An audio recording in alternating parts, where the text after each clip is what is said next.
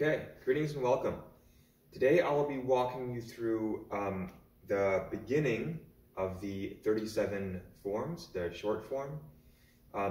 Now, anyone can look at a form off of YouTube and try to copy the external movements, the outside, but there are specific qualities of what you do inside the body and what you do with the mind that you would get from a traditional teacher that would make it or break it. If you just tried to do the short form, like a lot of people do, but they don't have anything inside of it, it's not full of pangjin, it's not full of vitality, and there's a certain frequency of feeling, and you're not connected physically, your alignment isn't correct, so you can't get the pumping of the hydraulic fluids up and down the body correctly. It's like the inside of your car transmission is all messed up. You're not going to be able to run the race. You're not going to be able to run the form as it was designed. And this is like an upgraded software from a lot of the, from what I've seen, at least the Wang form, Wang Shengshen. Wang Shengshen studied with the professor Cheng Mencheng, who studied with Yang Chengfu, the Yang family.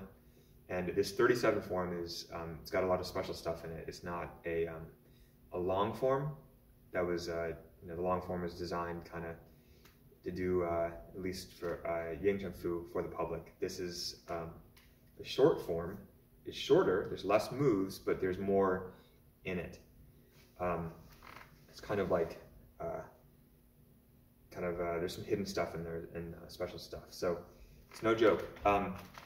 The saying is that Cheng Mencheng, his teacher, Yang Chengfu, did a lot of work with him, I think for a long time, months, probably years, to get him to the point where he could start to do the form. A lot of standing. A lot of this stuff that we're doing in class, I'm not joking. I'm like, we gotta get you guys up to the point where your bodies are open, and we do the kaimen, the opening exercises, the songgongs, to get you to the point where you're sung and released enough and melted enough, so that your mind is really relaxed, your body's really relaxed, to the point where you can start to get real benefit, long-term benefit from the form. And it's being lost in America. Everything's being appropriated, everything's like instant fix, give it to me now, without understanding the value of building something really, really nice and that has long-term value, like a nice house or a nice car or something. This is learning how to build it yourself, learning how to fix it and take care of it yourself. So to me, this is something pretty special. So that's going to be part one, and I'll timestamp it so you can just skip to the form. So for most of the people in the class, we haven't even gotten to this V position standing posture, which is the beginning position. Now, if you notice, for those of you that have gotten this in class, I have an experiment that you do with this one posture, and you do it in a swimming pool, and you see what happens.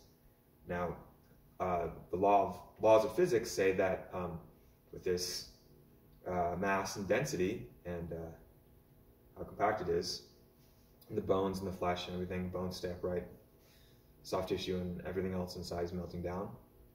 What happens when you do this in water, in like a swimming pool or in the ocean? So the correct answer that you need to find out by yourself is that you sink. So this is the beginning of sinking and grounding. So if you have time, the standing posture, you would set a timer for 5 minutes every day. And these are one of the standing postures that you do to experience the sinking of the chi.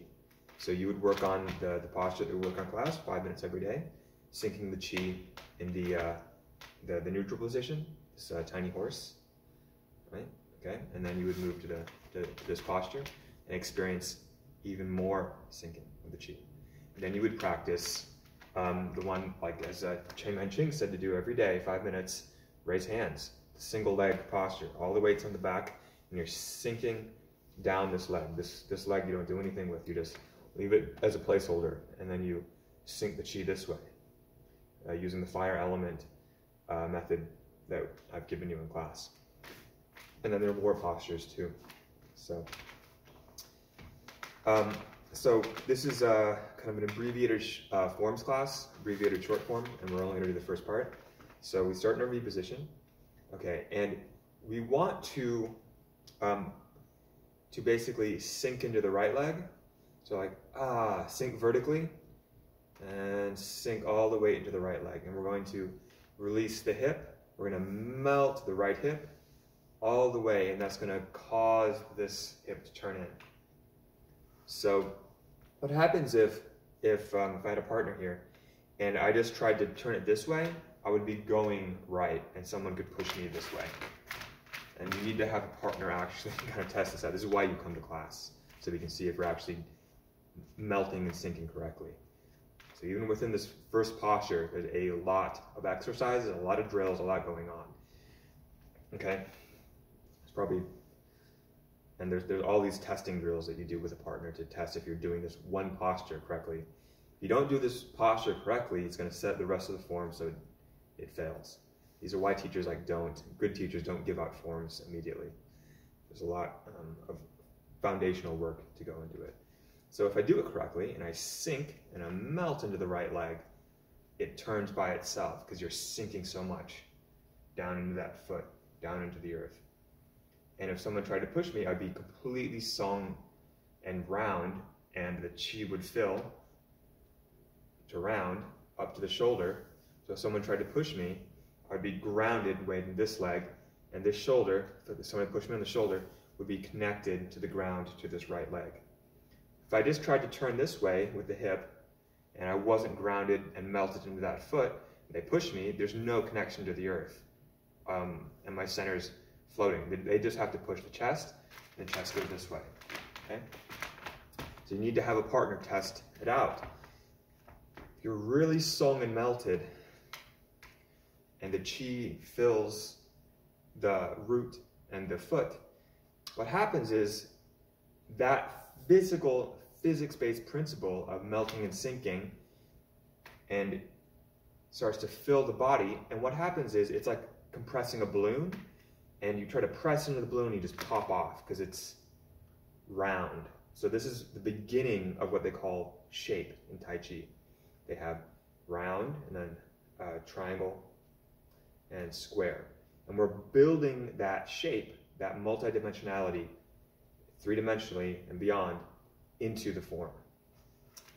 So you're sinking into the right leg, and if you come to class, we can do posture testing. Somebody pushes you from the back, but it feels like you're a round ball and they bounce off because the pressure is going to your foot and rebounding out the back, rebounding out the front, rebounding out the sides. So this is just the first posture, right? We haven't even gotten into the other 36 forms yet, so you can see how deep this is. So, okay. Then you take a step out to the left on a straight line. I'd recommend actually standing on a straight line, and if you come to class, there's all these beautiful straight lines. And your left leg should line up right in front. And then we're still weighted. This is actually empty, right?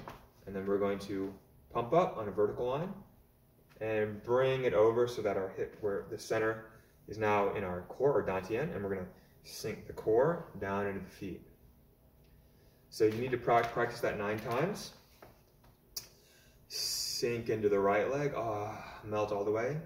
Melt the dantian down into the feet, and then melt everything else down into the feet. Then you're fully weighted in the right foot. You're going to step out. Left foot is pointed straight forward. You're going to pump up off the right leg on a vertical line and settle into the dantian, the core, and then you're going to melt the core down into the feet. So you got your arms all loose like a monkey, a gorilla, and your root is settled from the hips, the earth portion of the body, from the hips down to the feet. You're gonna melt down in the feet, and then you're going to start the second part, which is called commencement. So we got V position and then commencement. So we're going to, all that pressure is built up in the feet, and we're going to release the pressure like in a wave from the feet out the back, and we're just going to press down the ball. So let's practice that. And come up to about solar plexus or chest height. So we're compress the feet and feel that pressure build, and we're going to release, not by coming up, but just release the pressure inside the body.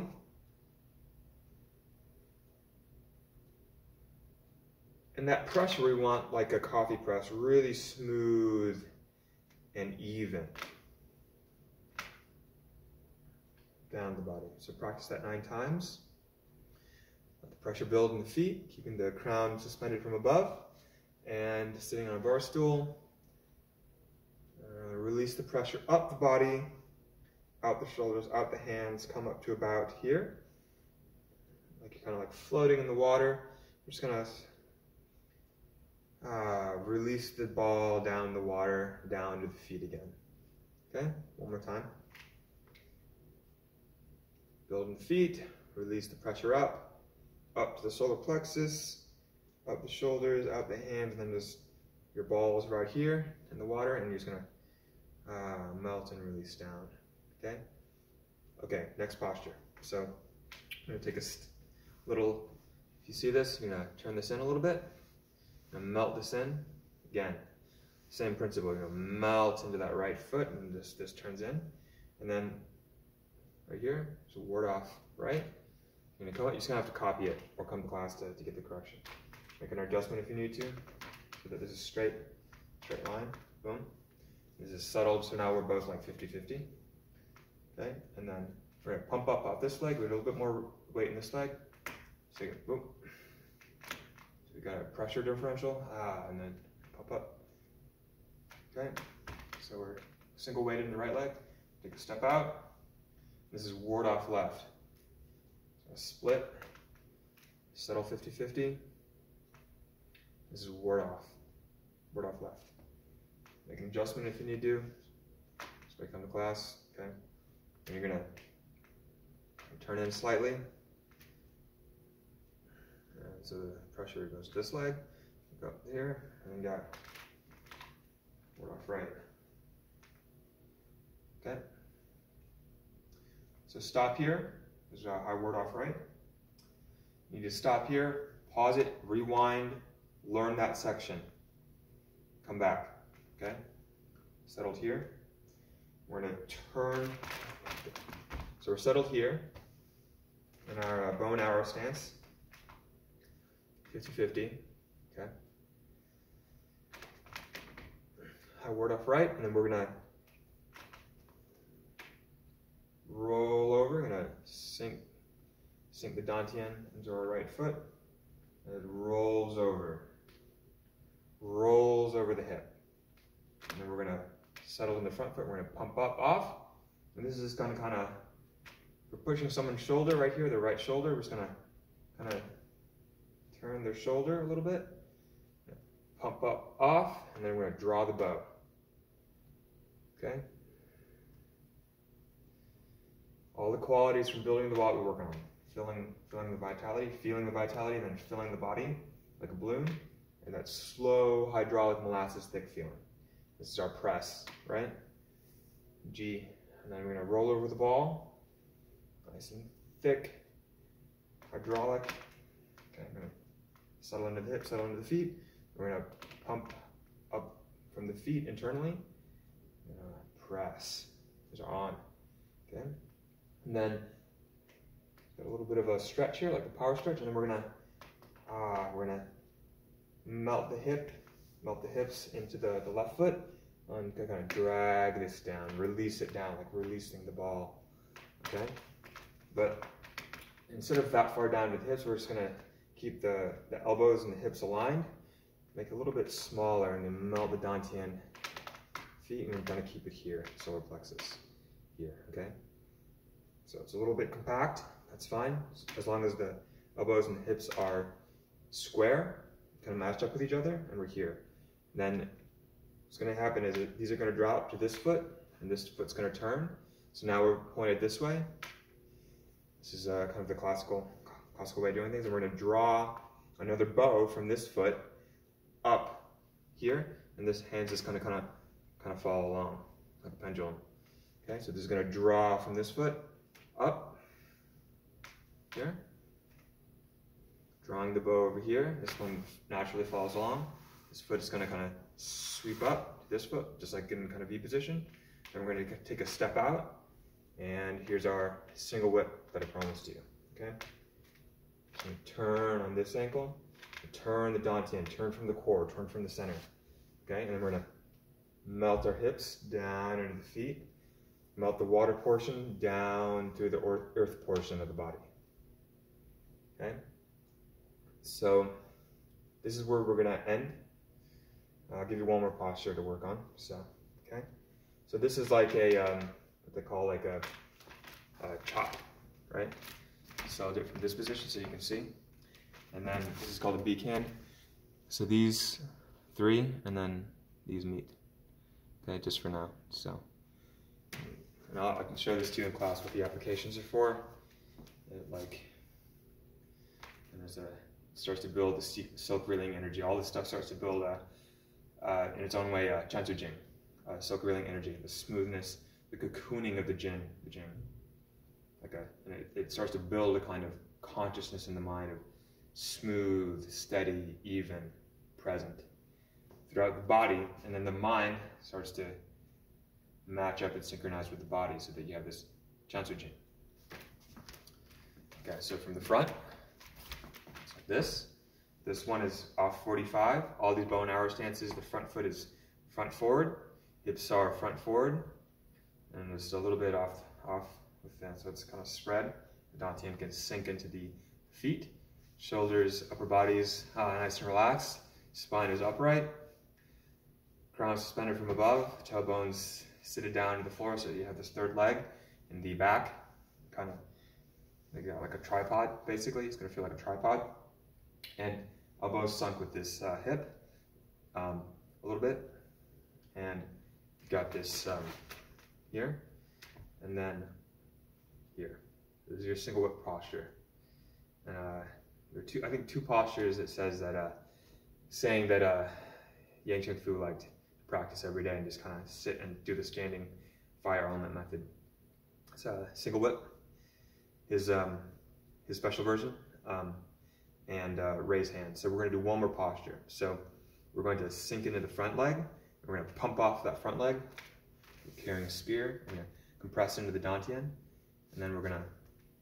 This is our raise hands, and you'll recognize this from doing the standing posture of single raise hands in the single leg posture, and hear you guys internally swearing at me for making you do this. Okay, so everyone in the class has to try to do it for 5 minutes on a timer, and their legs are burning and mind is burning, and it's really good because you learn how to let go, learn to let go of all the pain and the mental fabrications that are binding and holding us in stress.